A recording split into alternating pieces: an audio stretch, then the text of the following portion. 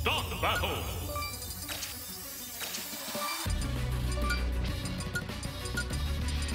Greninja hunt.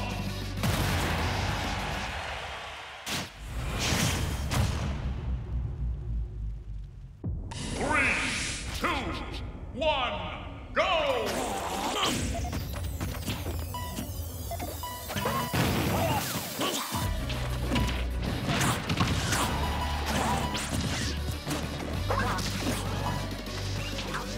That sounds like biased. No, I'm kidding. I love you.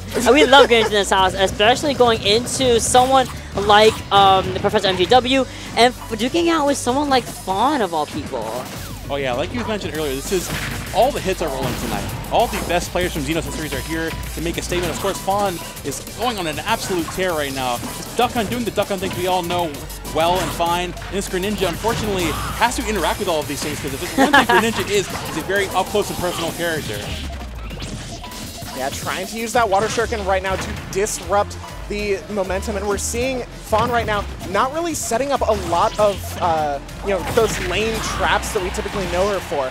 That's one thing I really love about Fawn's Duck Hunt is her ability to play it flexibly. Like, this character has such good buttons that she can just play him as a rushdown. We're seeing now. For sure, the cannons definitely set up on that platform, and Professor is doing a really good job at kind of finding his way around these cannons very effectively with someone like Greninja, which is much easier to do than other characters. You're seeing a great approach coming through, and Fawn does find a way to get out of it, but the Shuriken there to interrupt the cannon, and the Gunman was super solid, but unfortunately, Fawn wins out of that projectile duel. That's the thing, man. In a matchup like this where Greninja is forced to get most of his damage with getting all the CQC, getting up pressure on shield in general, Fawn's like, wait a minute, I've got this can right here. Every time you touch it, it explodes, you take 20%, and I'm fine. So I win every single trick you throw my way, unless you read something like that like a counter. MGW definitely has to think outside of the box when fighting a character like Duck Hunt. Yeah, and I mean, that's just really one of the huge faults of Greninja. Greninja does not have a good grab in the slightest, so it's really going to be on MGW to use his movement to mix up Fawn to find those openings, but so far, not finding too much, almost getting lapped in percent here on his second stock. Absolutely beautiful parry coming in from Professor, but is it going to be enough? It absolutely is. Jumping over the gunman, going to be waiting at the option from Fawn, who likely wants to use the can to cover the space of her recovery. And now we're back to pretty much a neutral situation, resetting it almost in Fawn's favor. Where now it's Professor off stage, and again the can comes through and bites him. The thing we're seeing MGW really struggle with right now is that he can't really get any meaningful hits. Like, he's finding some Water Shurikens, he's finding some forward airs here and there. He can't really find anything to take the stock. Especially against a character like Duck Hunt who lives stocks for so long, it makes this matchup so much more difficult. Like, Fawn is just winning all of these trades, and you're looking like, okay, they're having around the even same amount of hits, but Fawn's at 3 stocks, and MGW's at his last stock. It's just making it so difficult for him to find anything started right now. Finally finds the stock here though with the forward air. But I mean, that's really where the difference maker is because Fawn gets so much value out of her advantage state, out of the stage positioning. That's where she's finding all of this value from those meaningful hits, like you were saying, Momo.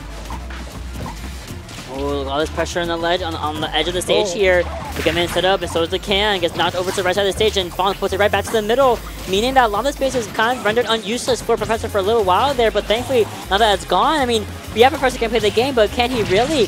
We're able to get a really slick little combo here, little 40% on Fawn, but with her with 2 stocks and Professor at only 1 and at 117, is looking more and more in Fawn's favor in this game 1.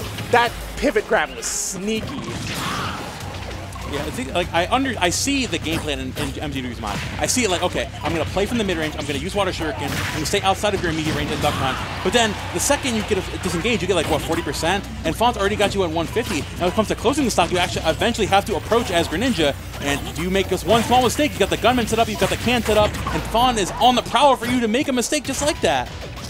That neutral air saving MGW's life from the can, but will it be for too much longer? All right, can kind of biting Fawn. They're putting her at the ledge. Let's see, starting to play around these cans with the F-tilts. Not playing the sort of autopilot Greninja play like you typically see. All right.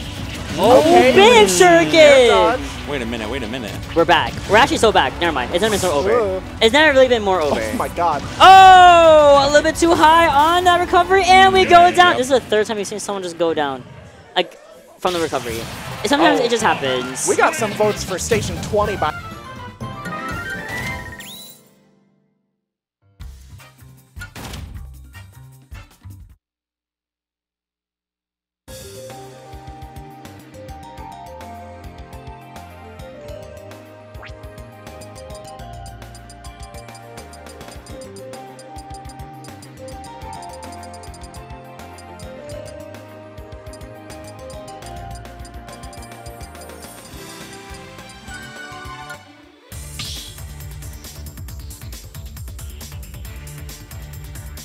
Start the battle.